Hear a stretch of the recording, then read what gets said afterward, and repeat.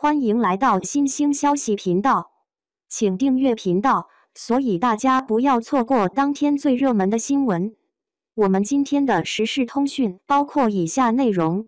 工作室澄清关晓彤未参与公司经营，网友一出事就拿律师函维权。近日，网传关晓彤及其关联的奶茶公司被加盟商起诉，事件愈演愈烈，闹得沸沸扬扬。很快，消息便转到关晓彤工作室。工作室并没有直接声明，而是间接转发奶茶公司的声明，澄清关晓彤并未参与奶茶公司的经营管理，表示希望网友们能够甄别网络信息，他们会针对一些网传的不实信息还有人身攻击取证，已经委托律师依法调查。不过，工作室转发的声明却引起不少网友的不满。有网友表示，明明是关晓彤在代言时不仔细考察产品，现在一出事就拿律师函维权，这不能算是澄清声明，只能算是律师函警告。也有不少关晓彤的粉丝表示，当时加盟的奶茶店开业时就是冲着关晓彤代言，所以才会购买，而现如今出事后，关晓彤却连句对不起都没有，不负责任，还是一股高高在上的姿态，实在引人不满。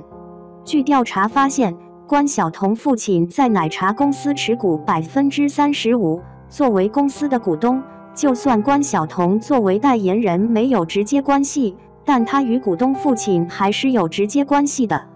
而且在奶茶公司被起诉后，还没有澄清事情的原委，便急忙替关晓彤澄清谣言。种种行为让人迷惑，不过既然他的父亲便是公司大股东，这一切原因就显而易见。有网友爆料，这已经不是关晓彤代言的奶茶公司第一次出事了，早在2021年时就有奶茶的加盟商找关晓彤讨要说法。加盟商表示，一开始选择加盟就是看到关晓彤在代言形成品牌效应，结果加盟后发现公司宣传与实物不符，品牌违背初衷，让他不知道怎么办才好。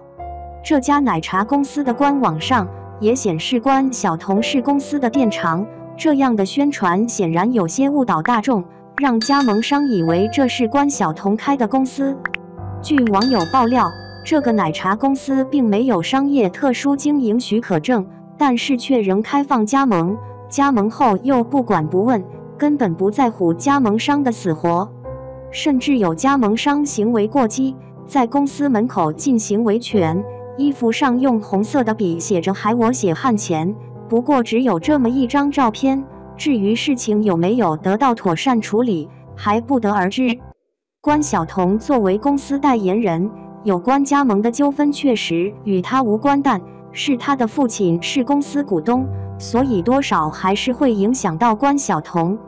不过这件事情目前刚刚起诉，还没被立案调查，事情的真实性有待考究，没必要这么着急下结论。希望网友们理性吃瓜，切莫言行过激。